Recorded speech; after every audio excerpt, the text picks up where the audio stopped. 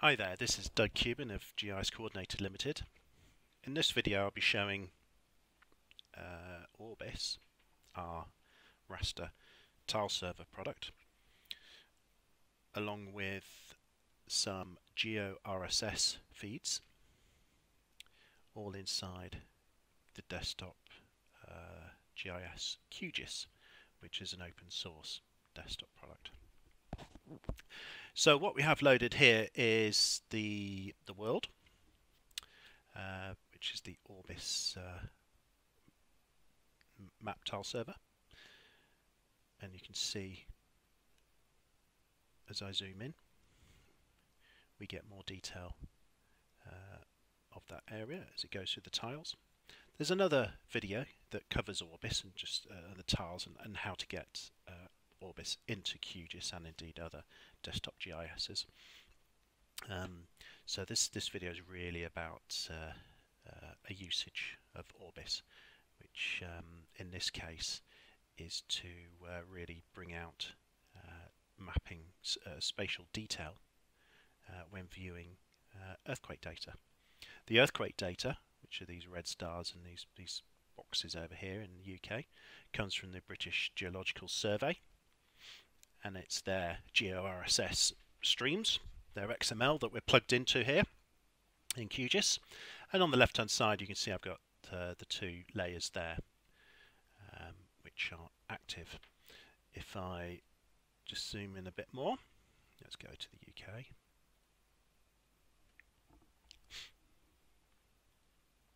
I can click and view some data from the feed, the GeoRSS feed. So you can see it's a magnitude 2.1 for example, and there's the latitude and longitude, the depth.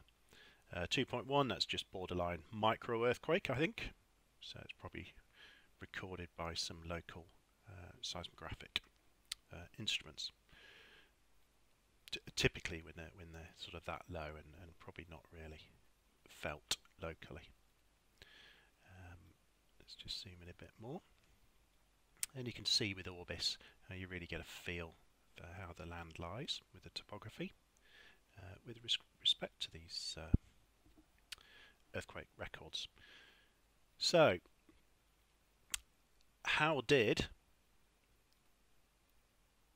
these GeoRSS feeds get into QGIS and be displayed on top of the ORBIS raster tiles? Well, in QGIS they're treated as vector layers, which they are, GeoRSS, because they contain a sort of point information, latitude and longitude. So there are what we call normal RSS feeds, which, as you can see there, say no geometry.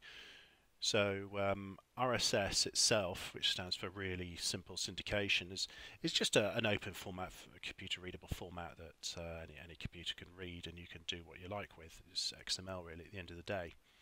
So in the case of a normal RSS feed such as the BBC News, which I've plugged in here, if I look at that and open the attribution, there is no mapping for this. It is just a table of data. It is not GeoRSS. So you can see all the titles for the news items there, and there's some description that they have in there. So you can see it can still pull in normal RSS feeds. You can still pull in that data into QGIS and work with it. You could perhaps do joins to other tables in order to get it mapped. Perhaps if there's a city name or something, you could join to some underlying vector city data and geocode that data. But it will bring it in RSS, even though by default it's not mapping. So what's happened with the mapping? Well, if we take a little look at this sort of underlying data, you can see here that in this XML from the BBC, it is really just a load of data. There's some links and little images, etc. There are all these items, but there's no sort of geography. There's no latitude, longitude as such. So this is the same sort of RSS type feed, you can see the definition RSS up there for the template, but for the schema. But in the RSS in this case, you can see there's geography. So you can see there's a geography. It doesn't have to be a point. It could be other objects, a line, a polygon, or what have you. But in this case, it's a point. It's a lat long point with this sort of geo element. So that's the difference. So how do we get it in to QGIS? Well, you go to the vector. Sorry, you go to layer and add layer, vector layer. So if I just turn off, let's say, the world earthquakes just for the moment. So layer, add vector. Source type is actually file, but the file, it comes from this remote source. It's got with this URL. So then we click add, and you see it's appeared down in the bottom left there. Let's close that for a second, and you see how the dots have now appeared on the map. This is the world stuff. Let's zoom in. So this is the world's seismology GeoRSS, which was this one I had loaded earlier, so I've effectively loaded it twice. And you can, of course, just click on the points and see what the information is. This one in the Netherlands, relatively sizable.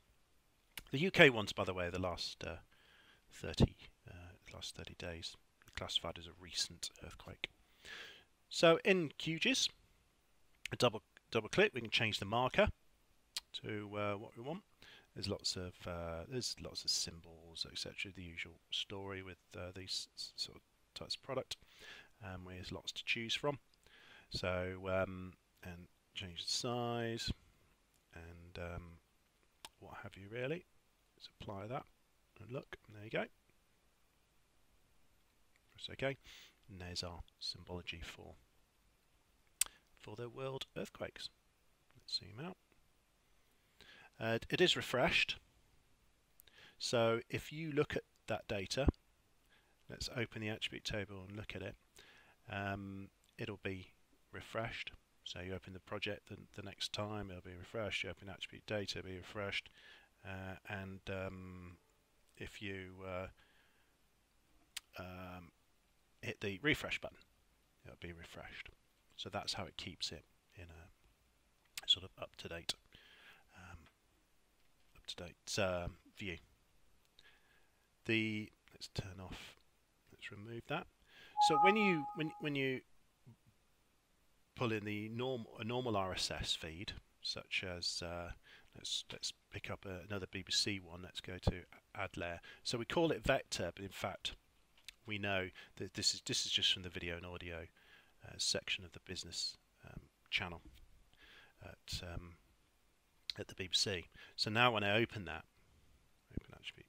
So I open the attribute table, and here we go. Here's the data, but there's no dot appearing. There's no maps because there's no geography.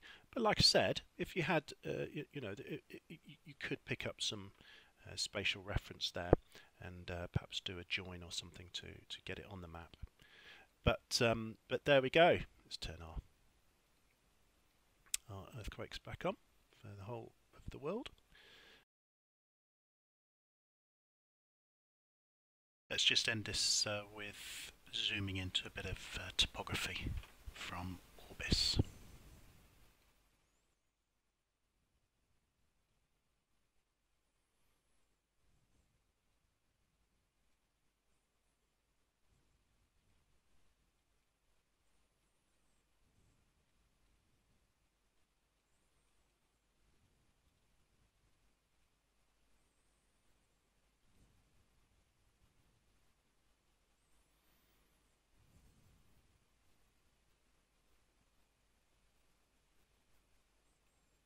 Thank you for watching this video. If you do have any questions or would like to know more about the ORBIS data product, then please do get in contact with us. Thank you.